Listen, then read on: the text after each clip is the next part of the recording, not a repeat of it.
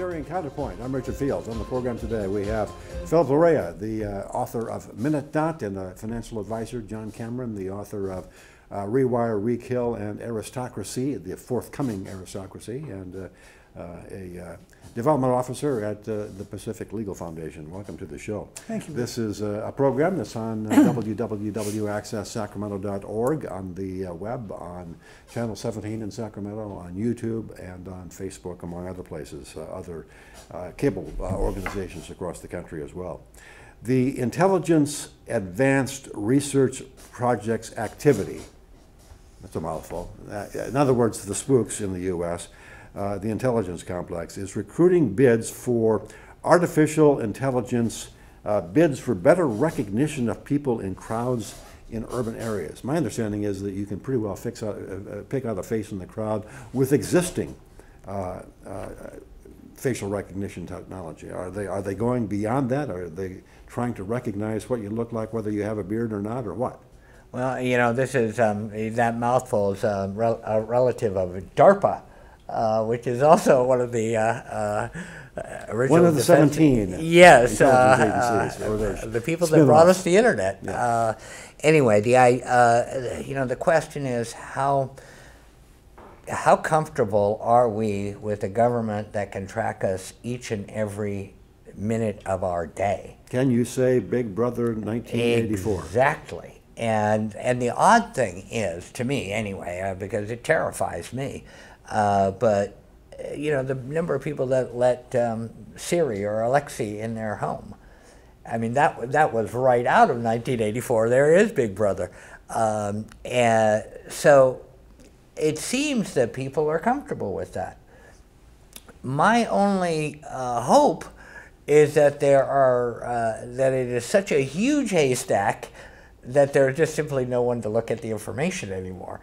You know, you get to the point where so much data is coming in that how do you find the data you're looking for? I think the answer to that is through search. I mean, Google has got all kinds of information. Nobody can possibly, you know, go through all of it with a fine-tooth comb. But if you want to search for something specific, if I want to search for you, I can find you in a nanosecond. Exactly. And so the question is, I mean, are we all going to be just trying to not be searched for?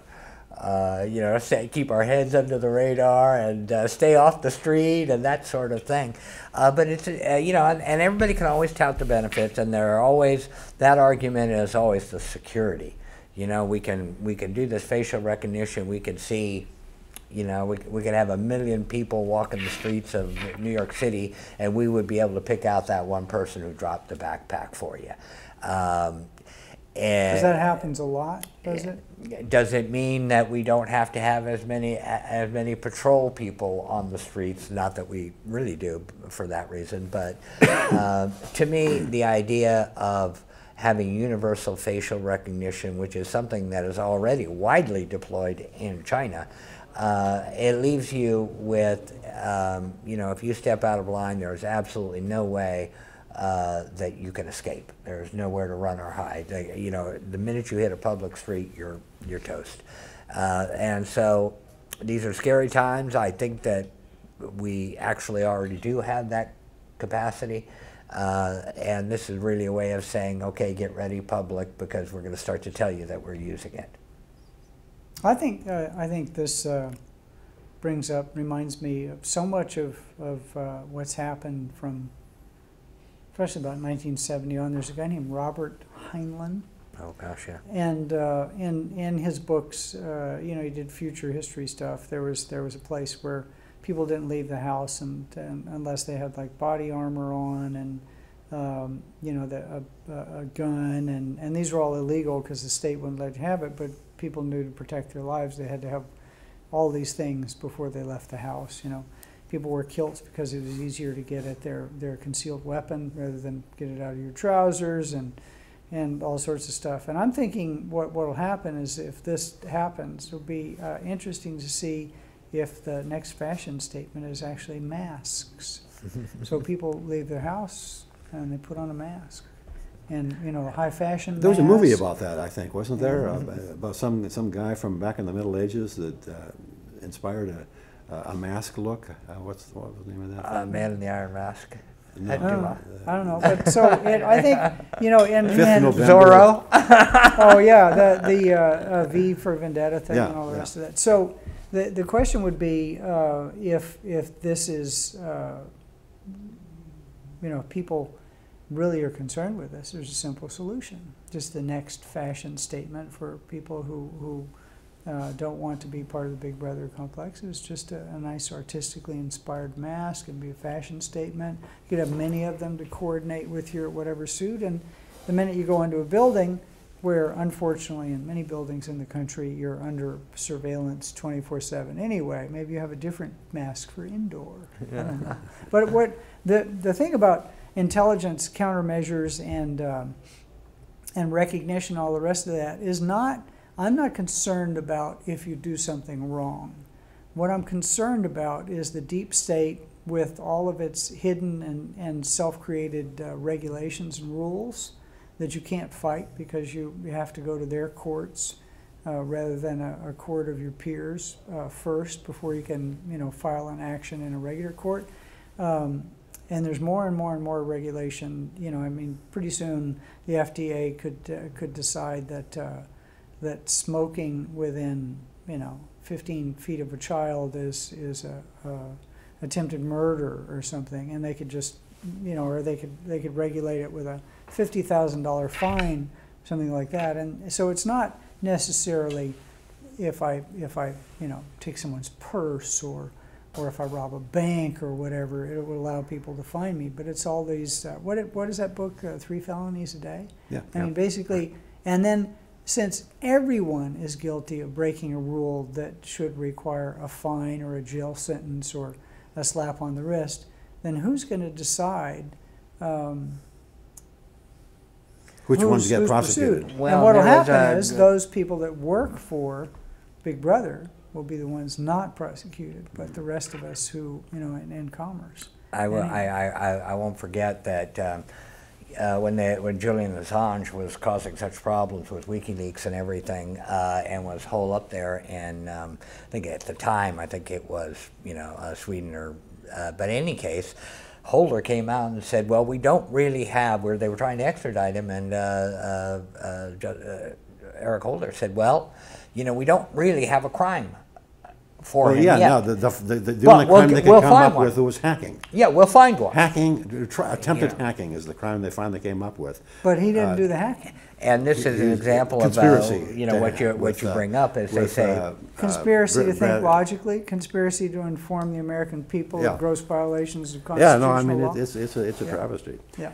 But, you know, San Francisco's figured out how to stop it. They're just going to ban facial recognition technology used by police or by the government. How's that going to work out, do you think, John? Well, I think, what do they say, even a blind pig finds an acorn every once in a while? I mean, San Francisco is guilty of very egregious violations of property rights and right of personal freedom and freedom of speech and all these other things, and protects, you know, behavior on the part of some of its citizenry. I don't even know if they are citizenry.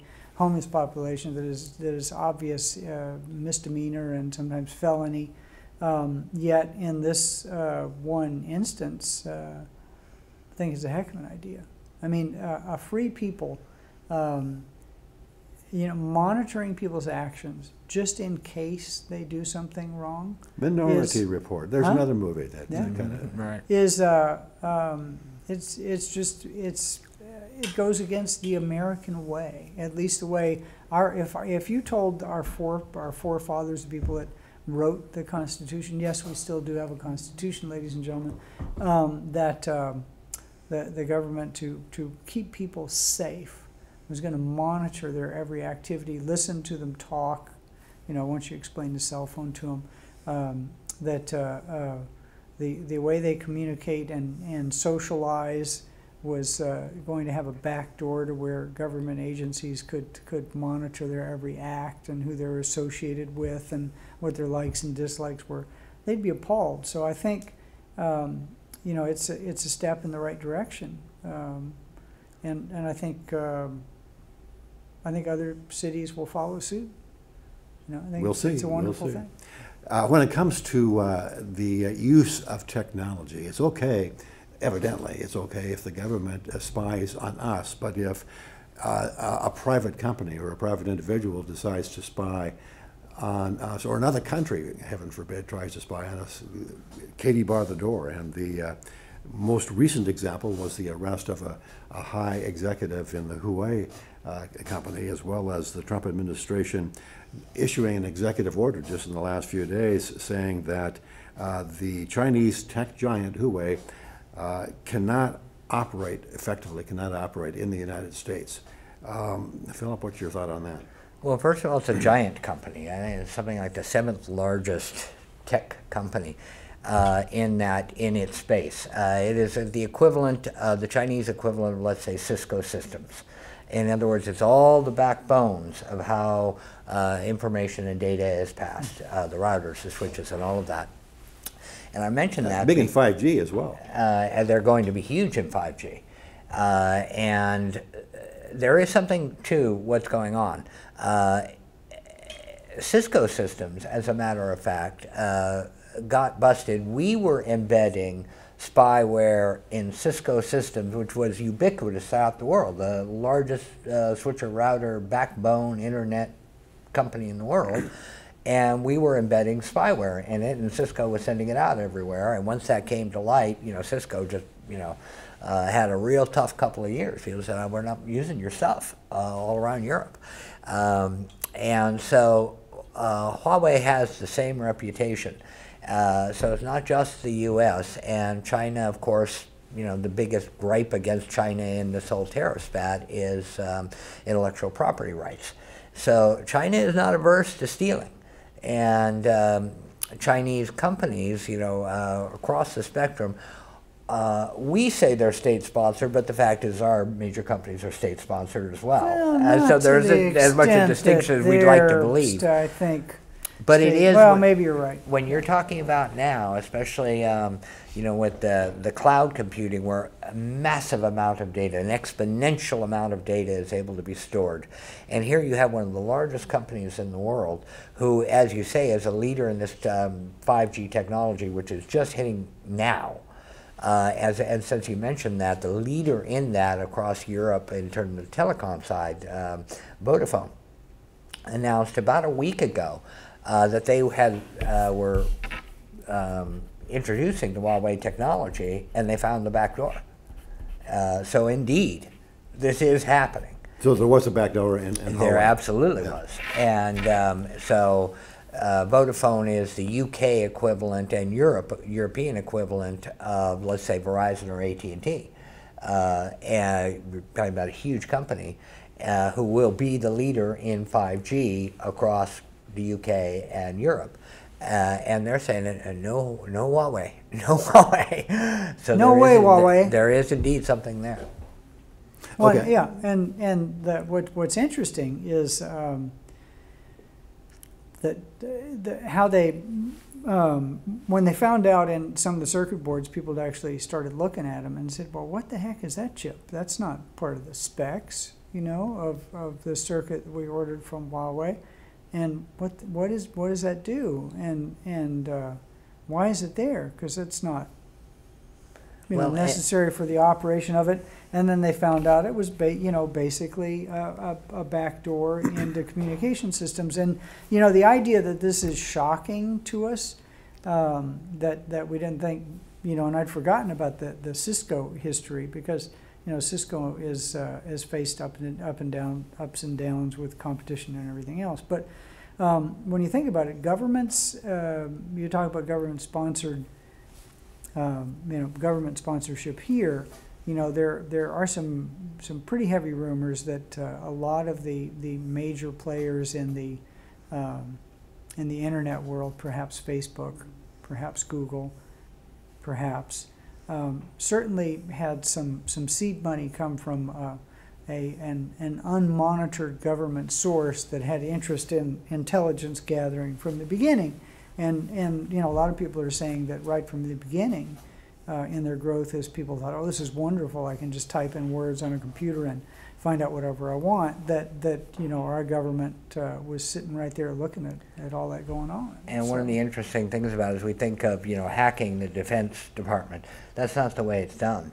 Where all the hacking is happening is at the most bizarre level. Maybe it's a maintenance worker that comes in and writes up their report on the work that they did, and that actually gives them an entrance that they hacked that report, that low-level report, and that's their back door into the Defense Department. One of the things that I just find hugely interesting is Amazon. We think of Amazon as a retailer. Amazon reported its last quarter, $53 billion in retail revenue, $1 billion in profit, $7 billion in data gathering, $2 billion in profits, and it's announced that it's opening a plant right next to the CIA building. What do we think is going on? Because okay, when we do it, not so much when they do it. Well, Exactly. the cloud, Amazon, their cloud operation is huge. I mean, That is, because they have. it's a tiny, tiny slice of their revenue. It is virtually all of their profitability. And they just announced that they're opening a headquarters in northern Arlington, next to the CIA building. I'm shocked by that. Amazing, yes. Yeah.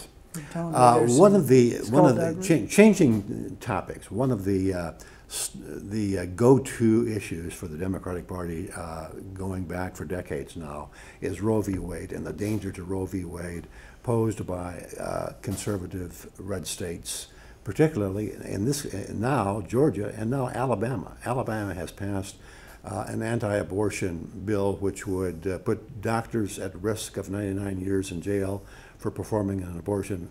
Meanwhile, the rapists would go free, is my understanding. In other words, it's a very, very stringent anti-abortion bill. At what term? That would be at how many weeks? Essentially zero. I mean, it's 6 weeks or less. I forget the exact terms for the Alabama, but it's basically no abortion. And it's set up in such a way that it is intended to be a statutory challenge to Roe v. Wade at the U.S. Supreme Court. Going anywhere? Is Roe v. Wade going to be overturned based on this very stringent, very rigid law coming out of Alabama or anywhere else? Well, I don't know, and here's my my issue. I hang out with lawyers every day, and they discuss the legal finery. I have conversations with donors about justice rather than law. The lawyers explain. They sit down, and I put on my dunce cap, and they get out the crayons and show me, the law, and then I try to translate it into justice. Some very strong pro-choice, brilliant attorneys that I know said that basically, maybe what happened with Roe v. Wade, from their perspective, was a wonderful thing, whereas the pro-life attorneys, of which there are many that I know, ardent pro-lifers, say the same thing. Well, they say that the law itself, the way the law was structured, the way it was written, it's just bad from a legal standpoint. Yeah. From a legal standpoint, it's on very shaky ground. I mean, it's not sound from a precedential standpoint. It's not sound, basically the judges who voted in favor of it voted because they like the idea rather than the law. So unfortunately, it probably is open to legal challenge because of the weakness of its structure. Then again, you get into federalism and states' rights and all the rest of that stuff, and does federal law, generally the hierarchy trumps state law and all the rest of that. But it's going to set up a fight. And the thing about a challenge to a law, I think it's a throwdown. You're right. It's a glove slap down. It's a challenge. I challenge you to an attempt to get the federal government to intervene so that they, in essence, have to Well, to get the Supreme Court to intervene. Yeah, The way it is intervene. right now, the Yeah. Supreme Court would have to overturn a previous ruling, Yeah. i.e. Roe v. Wade. Which are very stare decisis. They're Yeah, very they're hesitant very reluctant to do. do that. But recently, a tax case involving a California resident who was trying to avoid California taxes by having a Nevada residency. His case was some long-standing precedent was reversed by the Supreme Court so that California could come after him for tax reasons. This is kind of being looked at as a precedent in overturning long-standing precedent that would pave the way for Roe v. Wade to be overturned. Do you think there's anything to that? Well, I don't. You know, the whole idea that you know, judges are very hesitant to throw out previous rulings by the court because then they don't want their rulings to be challenged as well. But I think this, you know, the idea of federalism and the idea of that we are a United States of America, and what people hate nowadays, the Electoral College and everything else, was so that individual states could be like little mini nations. That California, for example, it wasn't then. New York, with its massive population back in the day, or Virginia, you know, one of the most populous states, couldn't impose its will on Kentucky. So, you know, this. Well, Kentucky wasn't one of the original Well, 13, but say Rhode Island. Yeah, but let's say one of the other ones, Rhode Yeah. Island. I don't know. It's late in the evening, and I forget about that ancient history anyway. Richard remembers it, but I wasn't around. I was then. around then. Yeah. So this you know, paints a kind of a different future. You can either, you know, there's a couple of different approaches. The Supreme Court could basically choose not to take the case, and then because they do that all the time. If there's an issue, 99% of the time. no, wait, actually more than that. Yeah. I think what is it? 300 cases for one taker, or 300. But a lot of those things are written by prisoners on basically toilet paper, so that doesn't count. But there's an awful lot of really good attorneys out there that are pro-life, and an awful lot that are pro-choice, and the Supreme Court could Suffice it to decide, say, yeah, this is a live not to do issue it. and will continue to be for Yes. Well, I'm for killing quite some it the way time. I'm talking, but the issue is live. Yeah. You're absolutely right. Okay. Medicare-For-All. It's the calling card for just about every Democrat running for president. Started with Bernie Sanders, and it's essentially gone viral until people actually figure out that Medicare-For-All, let me see, Medicare as it exists right now is paid for by both senior citizens, people who are receiving Medicare, they pay tax, as well as everybody else pays a Medicare tax for their entire working career.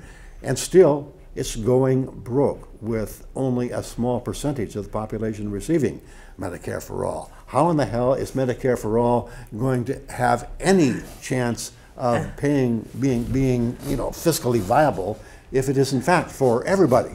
Well, Richard, you were forgetting that this new monetary policy, modern monetary theory that they've come up with, really just throws fiscal responsibility out the window. As long as, you know, they can print money or you know, put the ones and the zeros in the computer where all money is kept now, and taxes are paid. Who cares? They can just print the money. Okay. So modern monetary theory. There's a real simple way of explaining that. Monetary theory, the way it's done right now, is the Federal Reserve lends money into existence. With modern monetary theory, the Fed would be eliminated. Congress would simply spend money into existence. Same effect, inflationary, except that the inflation would probably be more in consumer goods rather than in asset values, which is well. Back to the serious answer to the question. It's very few people in politics actually keep the promises they make, and President Trump is one of the few that's going down his list of campaign promises and trying to check them off, and people hate him for that because everybody knows that politicians aren't supposed to try to keep their promises. They're just supposed to promise so they get elected and do something completely different. So I think we're gonna, the Tea Party had a run here in this country and had a lot of power, and that was the reason that, in many respects, that the new wave of Republicans were elected to Congress, was because they were talking about fiscal restraint and high taxation and everything else. But you can't. Those days seem to be over. I noticed in the last election that the Republicans did not retain the House. Well, no, but they also didn't run on a traditional Republican. They didn't say we're putting the line in the sand and we're not going to have. They ran on Trumpism, more immigration restriction and more tariffs, which is not exactly Republican. Maybe it's maybe it's time to go back to. And I'm not a big fan of Republicans or Democrats, but you can make promises, but if everybody knows you can't keep them, then will it get you elected? At least with smaller lies, the people who vote for you can con themselves into believing that you can actually accomplish it. But this is such a big lie that we can have with the tremendous amount that we pay for current health care in this country, that we can somehow take that and apply it to everybody, and they're not going to pay, or their company's not going to pay the $10,000 a year in medical premiums you need to cover it, it's ludicrous. So it might, I don't think it's going to fly. I think one thing that is also gathering interest is one of the Democratic candidates for president, a guy by the name of Andrew Yang. I'm not sure where the heck he came from. He's come out with a proposal for universal basic income. Everybody gets $1,000 a month or a couple thousand a month. I forget exactly what the number is, but everybody gets something. Whether you're rich, poor, or indifferent, you get your $1,000 a month. How's that going to work? The idea behind this is that jobs are going away. All of our jobs are going to be automated away. Jobs are going away. That means that consumer demand is finite. People don't always want more stuff, right? Well, the idea that jobs are going away. It's only those, they can only consume what they can afford to spend, and if they don't have jobs, they can't afford to spend anything. That's sort of because all the jobs are going to be taken over by robots and that sort of thing.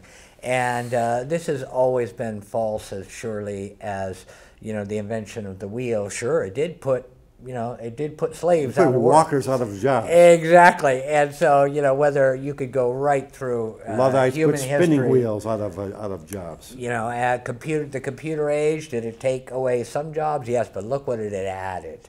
And the possibility that it added. I do what I do because computers allow me to do it. I can work all over the world and never leave my living room, basically. And so that part of the argument is that we have to do this is false. Which is the basic Luddite argument, which never goes away. We'll see you again next week, same time, same place on the Libertarian Counterpoint. Thank you very much for being part of the show. We'll see you again in the future. Thank you, Richard.